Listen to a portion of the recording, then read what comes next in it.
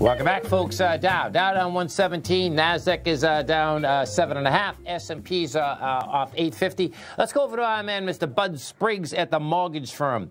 Bud Spriggs, what's going on? How you doing, Tom? How's your Friday going? It's going great, man. It's particularly going great because in this business we don't get a lot of days off, and we're off Monday. That's nice. I didn't even know that. I'll be working, but I guess some of the banks and stuff will be closed, right? That's right, but our man, Mr. Bud Spriggs, is always working out there, folks. That's why I'm getting this guy on right now. You know that we talk a lot about interest rates, we talk a lot about housing, we talk a lot about mortgages. And so, Bud, I'd like to ask you first off, the name of your firm's the mortgage firm. So can you explain to us the difference between a mortgage broker and a direct lender and exactly what the mortgage firm is? Well, I'll start with the mortgage broker. A broker is signed up to do business with various lenders. So, they may bring a loan in and see where it might fit best, where the pricing might be the best fit, or certain guidelines might be looser or tighter with certain lenders. A lender has their own underwriters, own staff, processors. So when I get a loan, I know where I'm taking it. I know where I've got to go to get my answers, and I always have answers at my fingertips. Nice. Okay, so that definitely makes a difference when people are looking to get money, right? Correct. Okay, so, I talk about the note and bond market a lot. So right now we have the 10-year, and I know that mortgage rates come off of the 10-year, basically. So we're at 1.58. Now, when folks, so a 30-year mortgage right now, right, just generic, I'm not whole, you know what I mean? I know different credit. Well, a 30-year mortgage, what is the average 30-year mortgage right now? Okay, based on loan-to-value credit, stuff like that, you're going to be in the mid to upper threes right now on a 30-year fixed. Yeah, that's pretty cool. Mid to upper threes, right? So right. Now, it's really intriguing, Bud, because when I look at this 30-year, right, the 10-year, when I put the 10-year up, now, for all of us that are in this, basically real estate business, this gets pretty interesting because the low is a yield is 1.31, and that's going back to 2016. And it's so interesting that, it looks like this thing wants to basically go after the low. So, we'll see where that basically shakes out. But that is saying that you're going to be doing a lot of refinances, because you do refinances also, right? You refinance and purchase business. Mostly, it's all referral business. I'm not a big outfit myself, so I'm not out there advertising like some of the bigger shops. But rates are low when you hear some of those bigger companies and come on and start advertising with the no closing cost, and et cetera. That means rates are low, and they think there's a way to take advantage of it.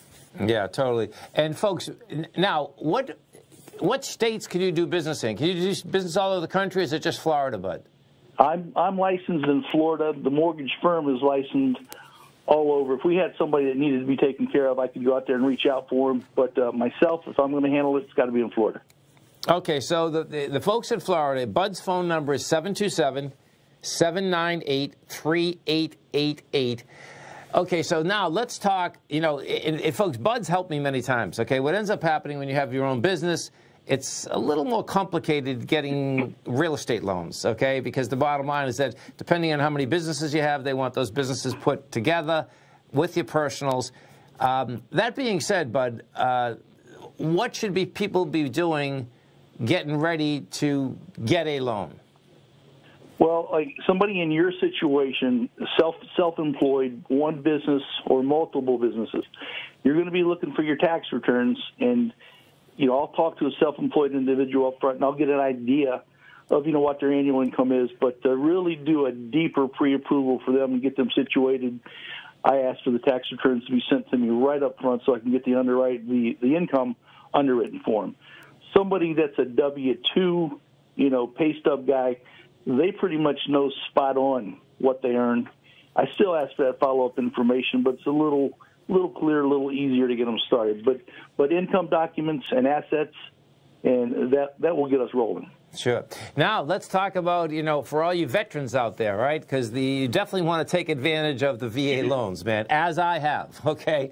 Because walk us through one, because, it's pretty amazing, a VA loan, you can basically get a loan. What is the higher amount now that you can go up to on a VA loan? Well, listen, when we started off, when you and I started off doing business, yeah, the VA loan was limited to whatever the conventional limit was at that time. Okay. So say I forget what the old one was, maybe 477. Now anything over that on a purchase, if you were buying a home for 577, they would take that 477, and then they would take the 100,000.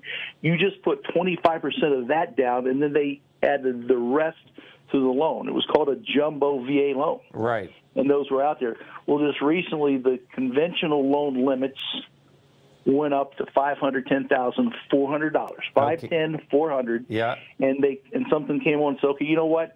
We're no longer going to limit VA loans to that loan amount. In a lot of instances, if you buy a home for $700,000, you can borrow $700,000. Really? Yeah. And will they still cover the closing costs? Well, your closing costs can always listen. When you hear somebody that's covering their closing costs, and you can always get a couple of different quotes. But when that's something that's good to touch base on. When people are covering your closing costs, yeah, all they're doing is increasing your rate enough that when they sell that loan to Ginnie, Fannie, Freddie, they're getting extra money back, and they're going to give that to you in the form of a lender's credit.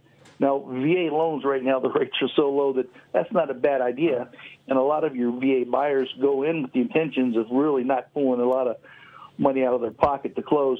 That's always an option. Now, okay, so let's picture this. Picture this even, in the house that I live in, that the VA loan is on, right? So right.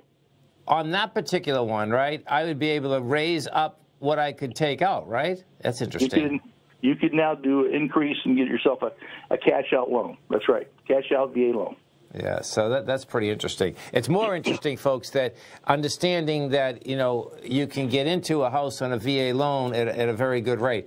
FHA, I mean, that's a good deal too, right? FHA is still 3.5% down. The rates are normally lower than a conventional loan. Okay. And I use FHA when conventional can't be done, or maybe the scores are a little bit lower.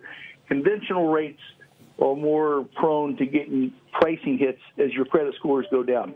FHA also, but not as much. I see. And also your mortgage insurance goes up with the lower scores on conventional. Oh, so I didn't know that. FHA is for maybe weaker credit scores, higher debt ratios. Okay. Could be more gift funds needed, things like that. So what is the definition of a conventional loan then? Conventional, think of a conventional loan, the way I look at it is a bank loan. Okay. That an agency of Fannie and Freddie buy the paper. Yes. And back then they had, they started off 20% down and typical bank quality paper. Then FHA said, hey, other people need to buy properties too. They came out with the FHA. I see. Okay. Ratios, credit scores, guidelines a little bit more flexible. Right. Bud's phone number, folks, is 727-798-3888. You want a good mortgage banker, folks? Great guy, great firm. He can walk you through it. Bud, next Friday, it's the Tiger Mortgage update. I'll be here. I enjoyed it. Everybody have a great weekend. Tom, you too. Have a great one, Bud. Have a safe one. Thanks so much, man. Look forward to speaking to you next Friday, 3:15. Stay right there, folks. Come right back.